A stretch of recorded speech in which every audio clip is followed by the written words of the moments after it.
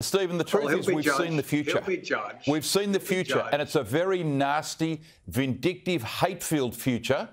If you disagree with the Voice proponents, look what he said about Julie and Lisa. I mean, I'm getting older, but I can't think of many things worse in public life than I've ever heard than Pearson's disgusting attack on Julie and Lisa, a very fine man, a Jewish person, and what Pearson said about him.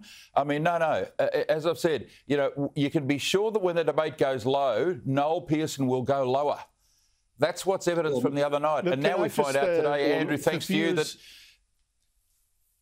Yeah, for viewers that don't know what you're referring to, Noel Pearson, just before Passover, very important day in the Jewish religious holiday calendar, suggested that Julie and Lisa wanted Aborigines to have a little tattoo of identification on their arm, a clear reference to the Nazis, or some item on their clothing announcing they were Aboriginal. Again, a clear reference to the Nazis putting the Star of David on people's jacket, in a nasty slur that Lisa was somehow a Nazi himself for being part of the Liberals opposing the Voice.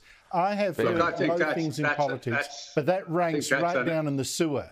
I think that is an absolute overstatement by some magnitude, Andrew and Michael. I heard those comments as well. Really? Seriously? I'll ask our producers if they can get that clip up. I'll ask the producers if they can get that clip up, and we'll see about that. Stephen, look, we both have to call out extremists on our side of the argument. Yeah. Both of us. At no stage did I, in those words or the way I believed it was meant, did he make any inference whatsoever to Nazism. I mean, you want to talk about over-the-top rhetoric, then I invite you both to look in a mirror.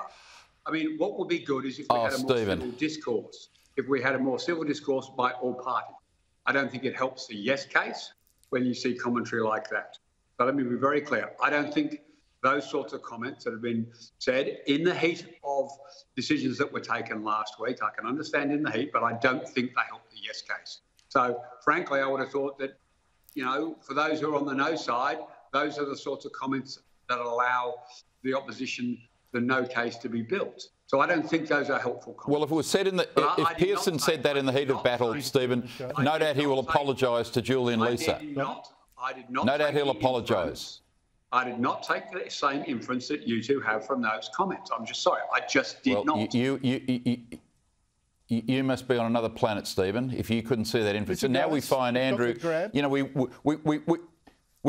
yeah, let's see this. Have a look, Stephen.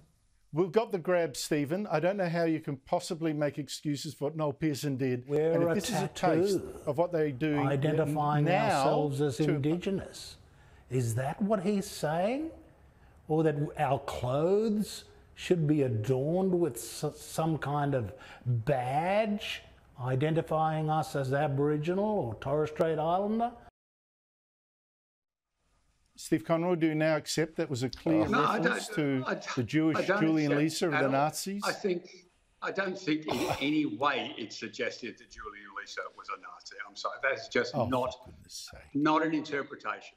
It was intemperate. I think it's unhelpful to the yes case. How can it be not about the Nazis and still be intemperate? What was he referring to? You're saying he was making Nazi references to Julie and Lisa, and I'm just saying I don't accept your interpretation. Tattoos and badges to a Jewish man.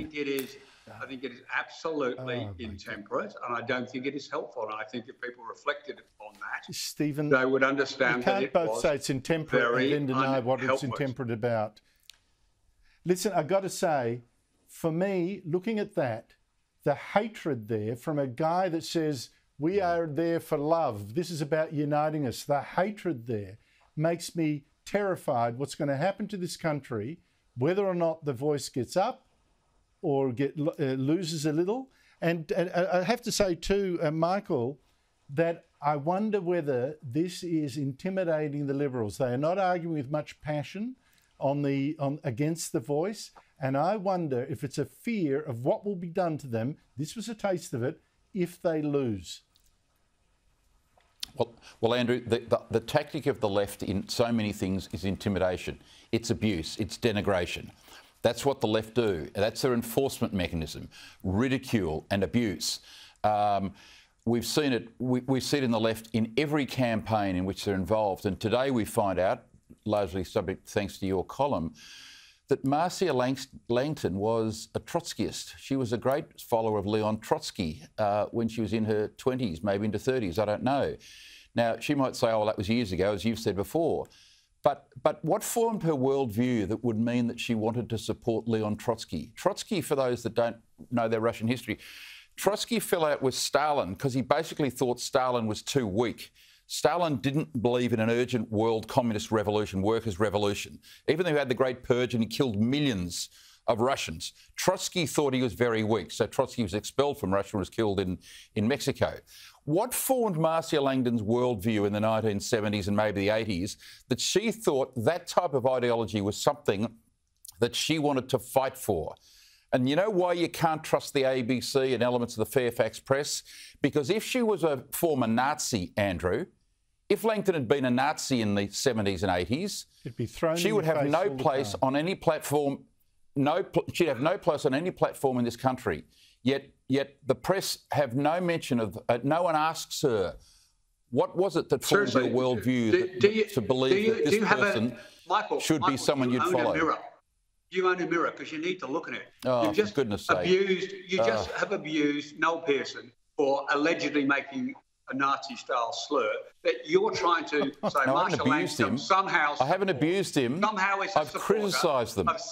Stephen, I've criticised them. I haven't abused them. Oh, really? So saying someone's associated with all the deaths caused by Stalin. There's a difference. Seriously. No, there's not. There is a difference. I'm sorry. There is a difference. You have just tried to link, Mike. Why don't you? No. If your case is so strong, if the no case is so strong, why don't you make the no case? Noel Pearson. Stop picking on the individuals. Marcia Langton. Noel Pearson falsely accused the Jewish Julian Leeser of being a Nazi by implication, when he clearly is not. All we've said is that Marcia Langton was and Michael has just which she was. That and Michael is the has difference. Just tried to link Marcia wasn't. Langton Difference. 20 million deaths in Soviet Russia. There is no difference if that's your test. I've said nothing more beyond that. And no, I said was. Andrew this did. is the truth. I said Andrew did.